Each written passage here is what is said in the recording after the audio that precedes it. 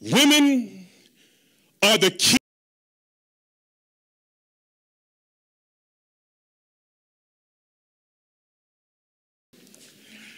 Dare to be a leader.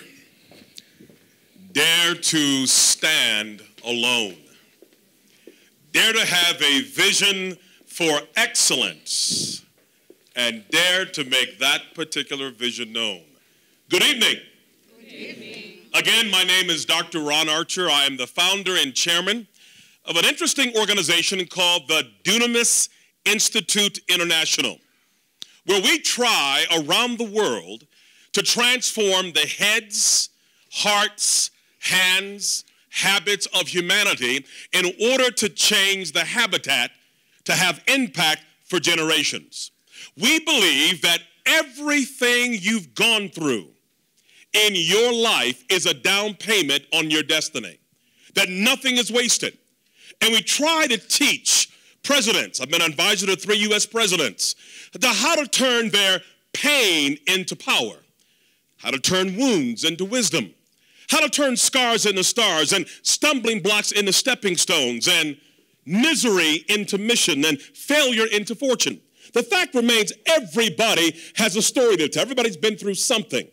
But storms and difficulties and adversity will either make us better or bitter, a winner or a whiner, a climber or a quitter, a contender or a pretender, a winner or a whiner. But we have got the capability today to capture the energy and the drive and the possibility to make great things happen. Now, this is my second trip to Kenya, and I enjoy it. I really love this potential and the energy and the pedantic nomenclature and academic jargon, the efficiency of life and the reticular activating system, all the people and what is happening, the collaborative dynamic that is called Kenya. It is moving to be here. When I say moving to be here, I'm still, of all that I've seen, I have Dunamis in Europe, I have Dunamis in South America, of course in the United States, but the one thing I can't get my hand around are these effervescent, esoteric drivers of the matatu. I'm still trying to understand who these guys really are. You know, I have a story about them. There was a pastor who pastored 20,000 people, and he had gone on to heaven, and he had a small cottage for his final rest, and he liked his cottage. It was beautiful, it was comfortable. But across the river, there was a mansion. And the guy that had the mansion with 17 bedrooms was a matatu driver. And the pastor is kind of confused. He pastored 20,000 people, and he prayed with people, and he served in foreign missions. And yet the matatu driver has the mansion.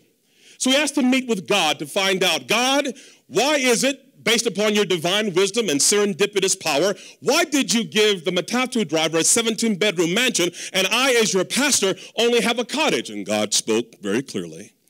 You see, my son, when you were waxing poetic and preaching on Sunday, half the people were sleeping. But when he was driving in Nairobi, everybody was praying. Everybody was praying.